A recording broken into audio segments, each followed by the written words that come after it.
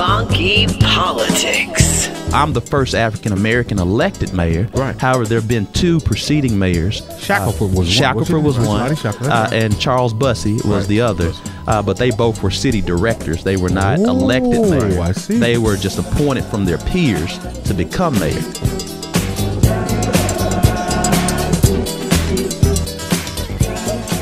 You are listening to Funky Politics, powered by the Kudzukian Network. Man, I think my name is still DC. I'm sitting here with the two best co-hosts of Funky Politics you could ever have, Doc Ward and Tasha Rainmaker Downey. What up? How y'all doing? Good to hear. I never understood. I missed the staff meeting when they started calling you the Rainmaker. Yeah, I did. You missed that? I missed it. I mean, I love the name now, but I want to understand why. So I work in philanthropy. Okay. Where we give away and we get money. Okay. That's Rainmaker. So that is what we call making it rain. Okay. So you just like a thunderstorm then. Basically. Can we call you monsoon? You can. Whatever. Hurricane Cyclone. Cyclone T. So I like cyclone. Hey, wait a minute. There was a cyclone that went through the British Isles here not long ago, y'all. You can call me Cyclone. What was it called? Cyclone T? Yeah, that's right. Cyclone T. You spell it Trump. I'll take it. This guy just ran through the British Isles, came over to France, and man, I think he's back home now. Yeah, but the big baby showed up for him in London. They had the blimp. Wasn't that weird? The big baby Trump. Somebody stabbed it, and the thing still flew. Lord, this guy can't get a break, man. He can't get a break. He didn't deserve a break. Stabbed the baby balloon. He didn't. Stabbed the baby balloon. He doesn't deserve a break. I mean, but you know what though? As much as people talk about the president, those that don't like him, detract from him. I really don't. This show. I don't care. That's not the show. It's not a show. If we want it to be, we're not going to sugarcoat anything here either. But what I'm saying is, I really hate that for the office of the president. Sure. Because the president of the United States is the ruler and protector of all, supposedly, all that is free. The free world. All that is free and all that is good in the world. And when we have that type of symbolism under attack, it really is, and I hope all Americans understand it, really is a serious issue. And so we need to be mindful of that when we go to the polls. And I tell you who to vote for, but just tell you that this office is bigger than the person. And we need to be mindful of that. Well, speaking of that, Tasha, there is an office holder that will be visiting with us today here on Funky Politics. And I think Doc has coined it as King of the Rock. Is that right? King of Rock. Oh, King of Rock. I thought it was King of the Rock. We're getting a piece of the rock today. We're getting a piece of the rock today. I'm not talking about Prudential. I'm giving It's La Petite Rock. Who we got? It is Frank Scott, the mayor of Little Rock, Arkansas. Is that Frank Scott Jr. or Frank Scott Sr.? Frank Scott Jr. We talking about mayor that man, of Little Rock, Arkansas. The Reverend alumnus of the University of Memphis. Won't he do it? Jesus. Won't he do it? Right here on Funky Politics. Won't he do it over? I tell you what. Do it. Doc, before we do this, we'll be right back to talk to the one and only, the Honorable Frank Scott Jr., the mayor of the city of Little Rock, right here on Funky Politics, powered by the Kudzukian Network.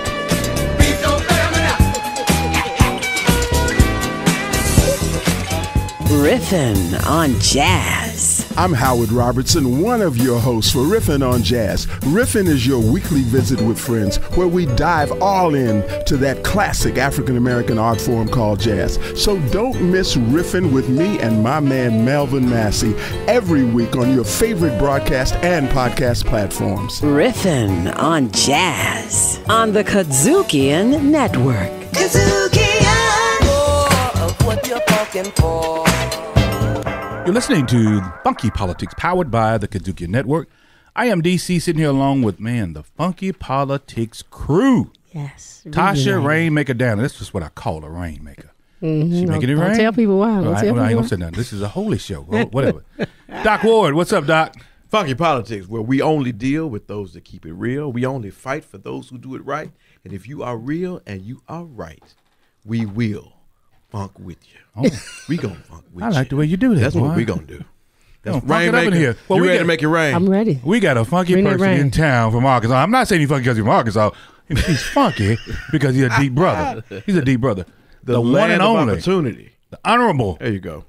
Frank Scott Jr., the mayor of Little Rock, Arkansas. Welcome to Funky Politics, sir. How are you? I'm doing very well. Thank you so much, DC, Doc, and Tasha, the rainmaker. So, what are you making it rain with? We're going to keep this show on the tracks of the train, about to get off the tracks. We're trying to stay with our FCC regulations. I understand. You better get out your way. My day job is in philanthropy. All right. Dollars Hey, look, and hey, cents. Mayor is giving. She's giving. Doing it. Dollars and cents. There you go. She's giving. Money coming. Money does come her way, Lord. Sometimes in dollars and sometimes in fives. But we appreciate tithes and offerings. So praise the Lord. What you got, Doc? You got something burning on your chest there. What's up with you? The doors of the church are open. Oh, Lord. Always. See, I know y'all got this funky man up in here, boy. From Arkansas, and you know Lord, what? He's not just funky. He's historical. This is the first African American elected mayor in the history of La Petite Roche, otherwise known as Little Rock. Oh, he's been doing a little research. Yeah. No, By the river. My mom's from Arkansas. So All right. There's a big La rock. Petite Roche. Yeah. But they I thought that was Red Stick. Oh, no, I'm sorry. That's somewhere. That's Baton Rouge. You thought there was some dish with some bacon on it. Mr. Mayor, you all the way here in Memphis, Tennessee. Yep. Is this something new to you, this political office that you're holding? Well, I've been blessed to have a varied amount of experiences in both the public sector and the private sector, but just kind of a bit of my journey, born, raised, and I still reside in Southwest Little Rock, which is one of the low-income areas of our city, and so it's just truly a testament to be from that particular area and to have risen to be the leader, chief elected leader of the state's capital city. But born and raised in Little Rock, Arkansas, did not want to go to college, but through a praying mother who had my older sister at the age of 14, she demanded that I was going to go to college. And so I ended up at the University of Memphis. And so I spent 4 years Praise the Lord in the city. I know some of y'all may call it Memphis State, but you kind of date Memphis yourself. State when I was there. Well, that means you're kind of old because we understand when that Or changes. Tiger High. Or Tiger High. Right about that. Are you insulting my fine university, sir?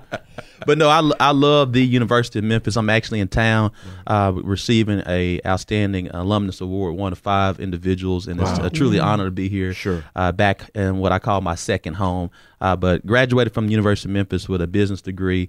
Came back home to Little Rock, Arkansas. Spent a couple years as a distribution manager. Then I kind of had my quarter life crisis and decided that business at that particular realm I didn't want to pursue, and so I began to overnight weekends manage a shift, and then during the week campaign for then Attorney General Mike Beebe, who was running for governor. Right. He ultimately won in 2006. I joined his administration as a policy advisor and rose to become his director of intergovernmental affairs and deputy director of policy. I went to school at night to get my MBA at the University of Arkansas Little Rock. I decided to go back into business. I became an executive in finance with First Security Bank, one of the state's largest banks. I did that for 7 years, and while doing that, Governor Beebe decided to appoint me to the State Highway Commission, where I became the second African-American on the State Highway Commission. The first was Rodney Slater, who later became a Secretary of Transportation under President Clinton. Right. I did that for a few years and got back into the business again, and then through a spirit of frustration with the system and institution of the city of Little Rock, I wanted to change things. I wanted to unify our city and focus on making it a better city for our entire state, and decided to run for mayor of my hometown. And ultimately, we were in a field of 5 candidates and won the general election, but didn't reach the threshold of 40%. We only won with 38.2, and so we had to go into a runoff on December the 4th. And being an alpha man, it was great to win on December the 4th. Hold on right there. Why are you holding powered by the Kudzukian Network? Behind something like that. Why were you holding on? Behind, He said he was an alpha man. Behind that, you got a brand. You got a brand. I just got a brand. I got to brand something. Get something brand new up in here. Okay. Well, see, brand means something totally different. Whatever. Everybody started rolling up their sleeves for the listening audience. The Kappa and the Q in this office started rolling up their sleeves. Proof points in here. But as I like to say, Dr. King couldn't be who he is. Dr. King couldn't be who he is without Ralph Abernathy. We appreciate everyone a part of the Divine Nine and Jesse Driver, and Jesse Driver and Benjamin Mays. Keep on. We can keep it going. Right. But at any rate, though, go ahead, man. But at any rate, though, I mean, as you proceeded down this path of history, and you already said that you weren't liking the way things were going, what did you see as what could be a better Little Rock? Well, what could be a better Little Rock? Little Rock has not reached its true potential. We're a great city, but we can be an even greater city. We have to move from being disconnected to connected with one another. I can remember sharing on the campaign trail, there was a certain area of town more affluent area that I didn't even travel to until I was 22 years old. That was after college. And so when you understand that there's a lack of intentional interactions, intentional relationships, that bodes outside of race and outside of culture, but it's a geographic. And when you don't have those type of interactions, it's not good for business, because we all understand that the true diversity, there's a value in that, and that value creates profitability. And so what I wanted to do is to kind of stitch back our city together through a quilt of cultures, a quilt of races, a quilt of economics, all the way together, and just really make certain that we understand we are the capital city. Not only are we a historic city for the Little Rock Nine and many others, and how we have a special place as it relates to the civil rights movement as well as education equality, but we are one of 50 unique cities in the United States, and we got to act like it. We got to resemble that. We have to reflect that, and that was the reason why we created this campaign theme, and it's our internal why, unifying our city and focusing on true change to make us all better. How'd you edge the other competitors out? 5 is a pretty crowded field for a city the size of Little Rock. Well, one, we had a great team, and we wanted to make certain that we were going to be very professional, very pristine, be on message, on time. And so that's number one. And we were, being a millennial generation and being a millennial candidate, we understood that we were going to be the underdog. And so we had to make certain that when we wouldn't get our own press, we had to make our press. And so we made that press through the utilization of social media. And when I talk, I'm not just talking about Facebook and Twitter. It was Facebook, Twitter, Instagram, Snapchat, and even LinkedIn. And so we wanted to make certain everyone knew our message, and we had to make certain that we was going to be as visible as possible. But most importantly, not only that, we wanted to have a true policy agenda that spoke to the people and that the people understood and then understood that message. And finally, probably even more importantly, is that we knocked on doors. And we made a point to make certain that we were going to slow get it down message. when you say that, though, because that's something a lot of people running for office do not understand. It's more than just the speeches. You have to get out, get on your tennis shoes, and knock on these doors. You got to talk to the people, and the people will share with you, okay, hey, we may think public safety is an issue, but it may be a specific thing within public safety once you knock on the doors and understand what the people are truly saying, how they're being affected. And if you're truly going to be a servant of the people, you have to know the people, and the only way to know the people is really get to them at the doorstep. I like and the so way you said that. we kind of we knocked on close to over a year and a half, somewhere close to 35 to 40,000 doors. I want to hold that right there. I want to hold that point right there, Mr. Mayor. We got to take a quick station identification. All right, we'll be right back here on Funky Politics with the one and only Mayor, the Honorable Mayor Frank Scott Jr. Don't get him confused with his daddy, Frank Scott Sr. Right here on Funky Politics, powered by King of the Kudzukian Rock Network. The whole funk, nothing but the funk. The Chairman's Perspective. Hi, this is Lee Eric Smith. Let's take a look inside Shelby County government as we unleash some of the views of our very own Chairman of the Shelby County Commission, Van Turner. The Chairman's Perspective on Spotify, Apple Podcasts, Kudzukian.com, or your favorite podcast provider. The Chairman's Perspective on the Kudzukian Network. Kudzukian Funky Politics. More of what you're talking for. We're back with you right here on Funky Politics, powered by the Kudzukian Network. We got the mayor, not the mayor, but the mayor in from the city of Little Rock, Arkansas, Frank Scott Jr. The mayor? Well, that's just what I say. One of your colloquialisms? It's a colloquial, yeah. Oh, okay. I can't spell it, but we that's don't engage. Doc Ward. No, we don't engage in colloquy. Doc Ward, colloquy is not funky.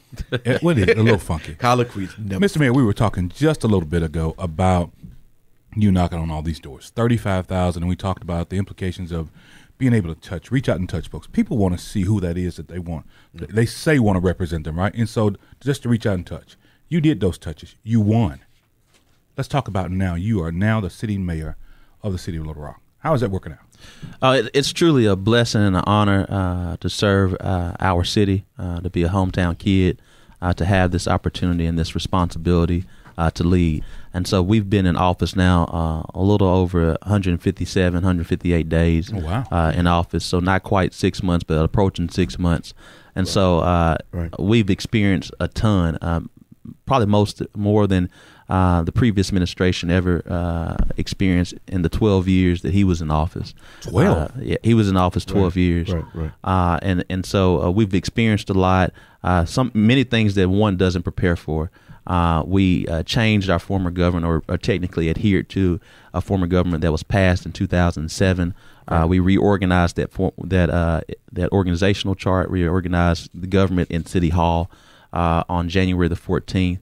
but also we experienced a tragic officer-involved shooting on my 53rd day in office, and had to then move swiftly within 13 days to introduce Little Rock's and Arkansas's first critical incident video to be accountable, to be clear, and to be transparent. Right. And then in the meantime, we've announced and recruited close to 620 jobs.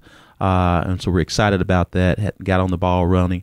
We brought in a new manufacturing company from the Czech Republic of about 565 jobs, averaging about $25 an hour, where Little Rock's per capita income. 25? Yeah, from the Czech? Yeah, 25. About $52,000 average salary, when Little Rock's per capita income is about 35, 36. So we're excited. We're underway. That's a win, Doc. Yeah, that is a win. We're excited. You know what? It's so funny. When he said $25 an hour, new jobs in Czech Republic, I said, every time we get one of these southern mayors here, I'm thinking about relocating to a different city. You can't change every city. Every time we get a mayor. I said it was the Birmingham mayor. I said, no, Little Rock.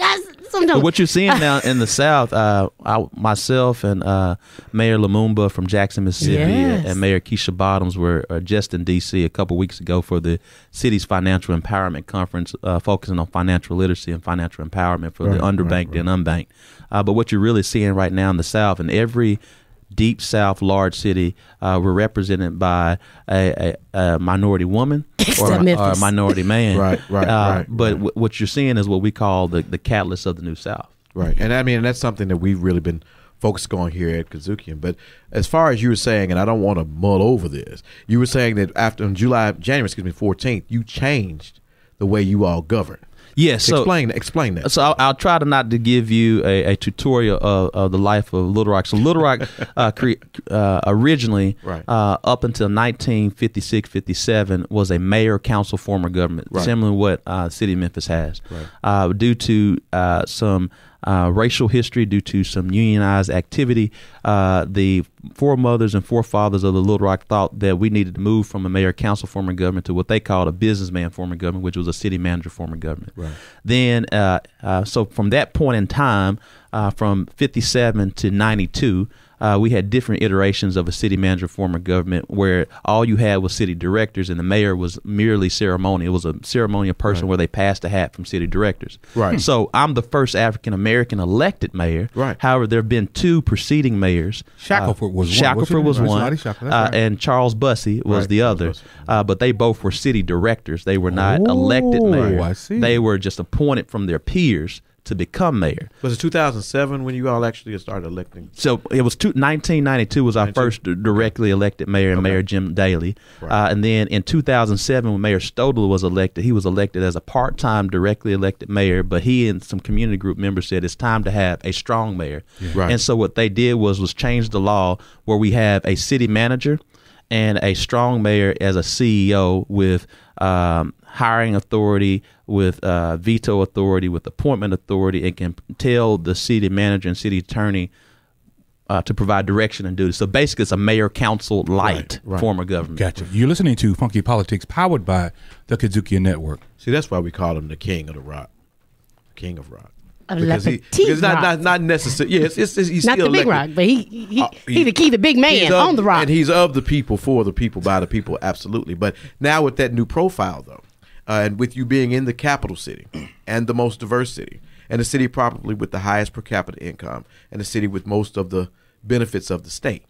True. You being in this new profile, how do you what positions does that put you in politically in terms of your ability to affect change throughout the entire state? Well, being the capital city's mayor is strategic, number one. It is powerful, but you want to make certain that you utilize that power strategically and responsibly. So I definitely have a great relationship with the governor. Anything that happens in Little Rock is going to have an effect on Arkansas. So if we get education correct, education is going to be correct for the state. If we get transportation or economics correct, because at the end of the day, many people, when they think of Arkansas, they think first of Little Rock. And so we have to handle that with great responsibility. And that's the reason why we have public safety being a top priority for us, because Little Rock has not had a good perception and branding from safety. We just recently hired our new police chief, who was a former chief of police from Norman and Lancaster by the name of Keith Humphrey.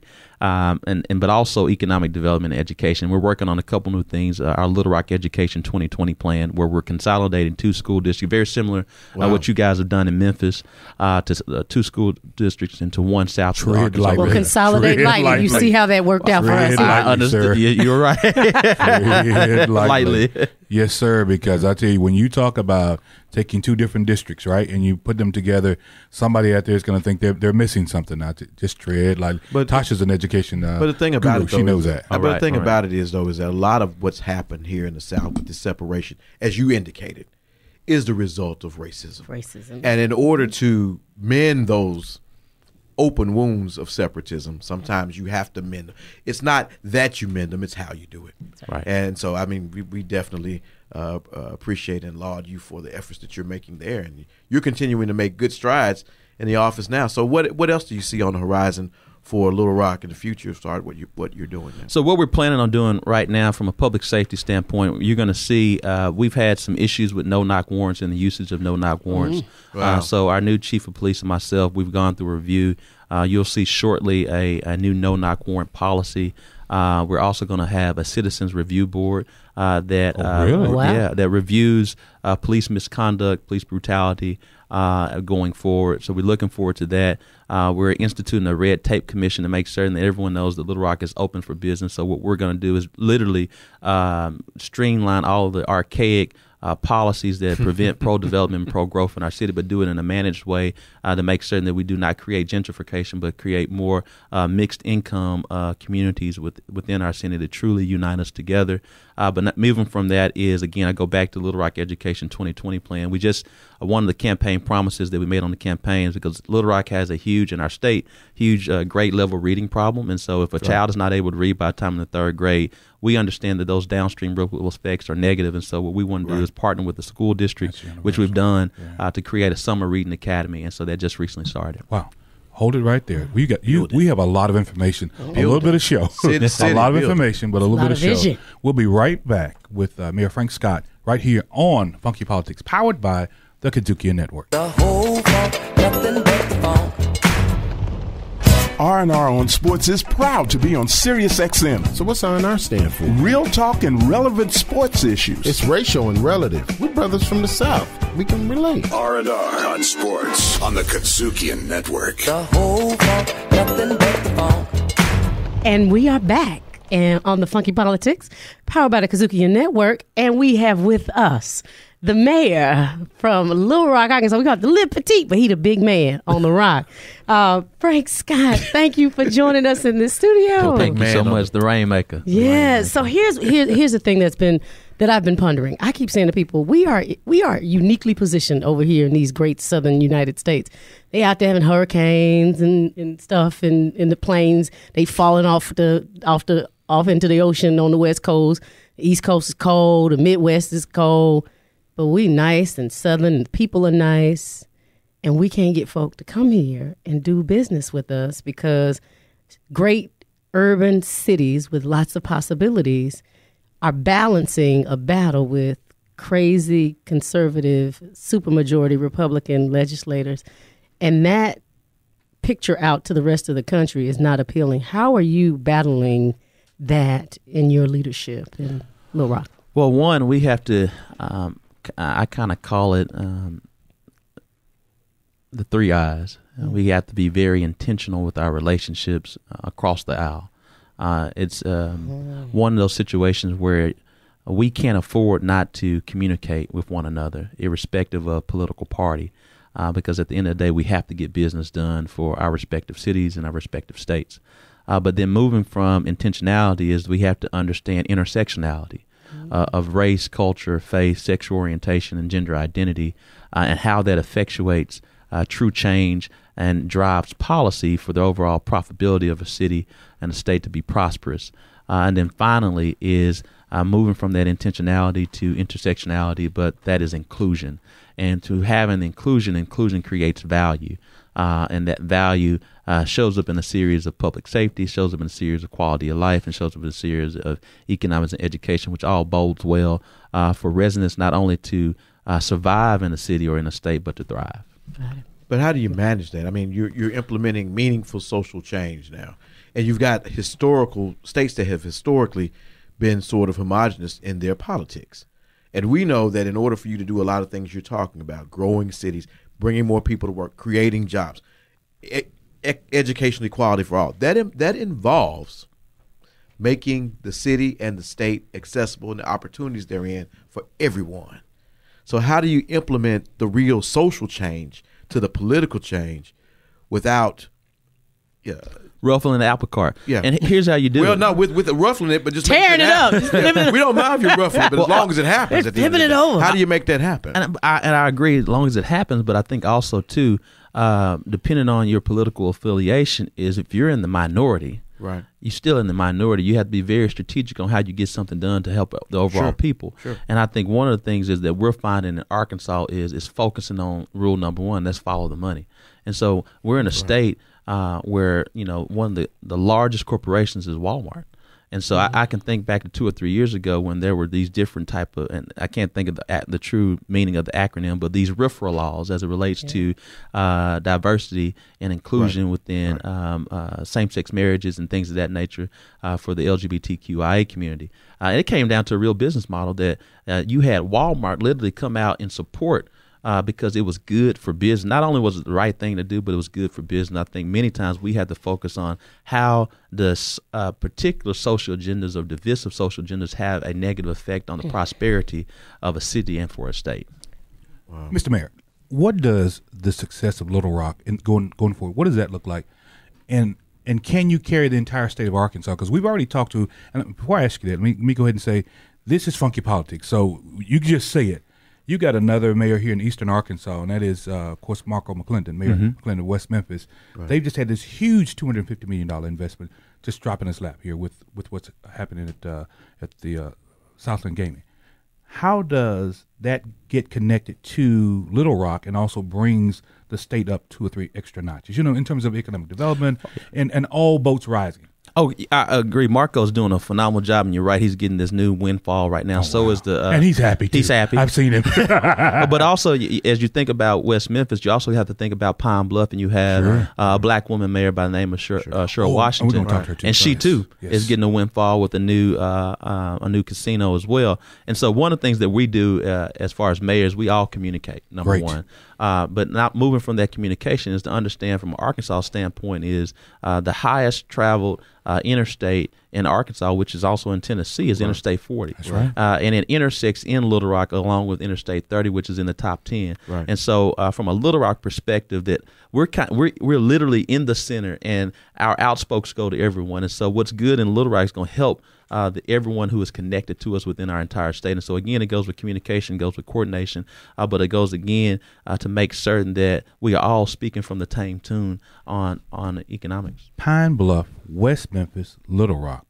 Man, what's happened in Arkansas? People awaken and say, you know what? We can trust black leadership. It's good. But I'm going to add something to you. What you said Pine Bluff, Westman, and Little Rock are all black mayors, but Fort Smith, Arkansas, which is the second largest city in Arkansas, is also led by former state rep, but now Mayor George McGill. Wow. Well, I'm excited about but let's also, Little Rock is 50-50, black, white, but George S. McGill, I think the black population may be 10%. Smaller. Whoa, in Fort Smith? Fort Smith, but it's a city of 80,000. Yeah. But therein lies the paradox, though, because you've got all those, African American leaders, African American leadership, but then you also have a state that was overwhelmingly supportive of Republican leadership. And I only say Republican leadership because Republican leadership is fine, but the new xenophobia, race baiting leadership is not. So how do the causes that you, the other mayors in Arkansas, the other African American mayors of large cities in the South, which there are several, how does that cause and that call for diversity emanate over the xenophobia for the citizens that are coming up now? How does that social change? How do you all collectively create that social change? Because the South is rising. What it's going to rise to is... Well, I think it's totally the responsibility is upon those of us that are elected, first and foremost, to do our job. I think so many times we get caught up and focusing on national politics. Right. But as my grandfather told me, my only job right now is to pick up the trash, catch the robbers, and put out the fires. Anything else I do is because I love the people. Keep the streets and so many people are focused on these other things, but we as mayors, we're not. I mean, we literally have to make certain that, because at the end of the day, my constituent is a Trump supporter and an Obama supporter. That's true. And I got to treat them just the same. Right. And focus on what's going on at City Hall and not what's going on at the state capitol. And then many times we are drugged into national spotlight and national issues that, we can't even control. And I tend just to focus on my job now. But if you focus on your job now and you have a true inclusive agenda, it will catch fire nationally. Let me say this. We got to get him out of here. But let me say this. You got something burning. Go ahead, Tasha. You got to let the rain. Most of America still remembers banging in Little Rock, so y'all can get your face. You mean the HBO special? Most of America still remembers a narrative that was created around this banging in Little Rock. Right. Yeah. You had President Clinton and Hillary Clinton and their impact on mass incarceration and all of these other kind of issues. The shadow of the Capitol. So people think about Little Rock in a national spotlight, probably in a way that I think most of us may not pay attention to. But the one thing that we over here on the other side of the bridge are talking about is like, what that medical marijuana doing though? We're gonna let you in on the we're gonna let me in on the weed. What you gotta do to get a card? That's what we trying to figure out what you gotta do to get a card. Go see a doctor. Well, you go see Dr. Archie Hearn. Shout out, Dr. Hearn. Wherever you at, Doc? We got something coming. You come to Little Rock, and what that means potentially for revenue. And again, it's another tax base for us, and it's legal, and it will be fully operable in our city. Wow. Let me say something. We don't oftentimes get a chance to sit with young, just robust folks that look like us who are running major entities like you are in Little Rock. But I'm proud of you. Memphis, not Memphis born, but Memphis bred through the University of Memphis, no doubt, right? But let me tell you something, man. You are a shining star in not only the state of Arkansas, but really around the country. And we look to see bigger things come out. I could see the governor of Arkansas at some point. Just in your I can see it happening. I can see it happening. We got to let you get out of here. We're right here on Funky Politics. We have had a wonderful conversation with the mayor. Thank you so much, DC, Doc, and Tasha. I really do appreciate you all for this opportunity. Again, it's just great to be back at home, in my second home, and to be a part of Funky Politics. All right. We appreciate you. You tell them old six friends that we said we'll see them later on. But anyway, we'll be right back here with some closing thoughts on Funky Politics, powered by the Kudzukian Network. More of what you're talking for. Riffin' on Jazz. I'm Howard Robertson, one of your hosts for Riffin' on Jazz. Riffin' is your weekly visit with friends where we dive all in to that classic African-American art form called jazz. So don't miss Riffin' with me and my man Melvin Massey every week on your favorite broadcast and podcast platforms. Riffin' on Jazz on the Kudzukian Network. Kudzukian! The whole funk, nothing but the funk. You're listening to Funky Politics, powered by the Kudzukian Network. And I've been told sometimes that we get a little long-winded. So as we close this show out, I'm just going to put it to you just like this. Real, right, and funky. That's what we do. This show's more funkier than a fresh, hot zoo. And now we're done. So I'm going to get out of sight. Thank y'all for coming. God bless you. Good night. Is that good enough? That was pretty good, but that's it. You can't say funkier than a zoo. In a zoo. I'm not going to equate the funky zoo with my good friend, the Reverend Dr. Frank Scott Jr., you take too long, so the mayor of Little Rock. I got in and I got out. I want people to know, though, that Mayor Scott, hold on. Mayor Scott told you, he already told Tasha to talk to Dr. Hearn over there about your car. You like the zoo, didn't you? He said, get your car from Dr. Hearn over there. But he also talked about how Little Rock is getting it right. You know what I'm saying? How it's getting it right. And we're talking about a 50-50 city, right? We're not talking about some super majority African American. The most important thing, young man he's on top of it. But the most important thing he said about it, as far as the South and with the prominence and preeminence of African American leadership, is that everyone should focus on doing the job of providing the services and making the city livable and desirable for all of the citizens and those who visit. Is that low-hanging fruit? Is that low-hanging fruit? No, it's not really low-hanging fruit. It's just fruit. And some fruit is good fruit. It's good fruit.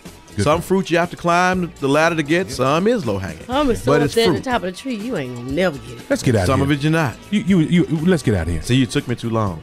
You took me too long. You took me too long. I gotta get on the bus to Little Rock. I gotta go see Dr. Hearn. So Let's get go. on the bus. Yes, sir. And have a good ride.